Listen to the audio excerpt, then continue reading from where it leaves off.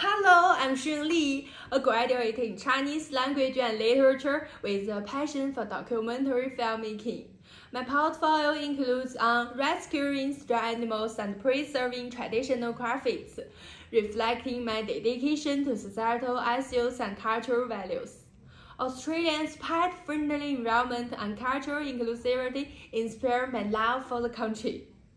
I dare to contribute posterity through filmmaking and aim to explore and innovate in this land of boundless possibilities.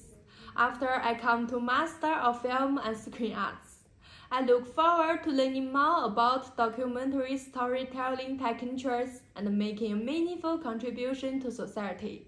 Excited to share more about my story and dreams. Thank you.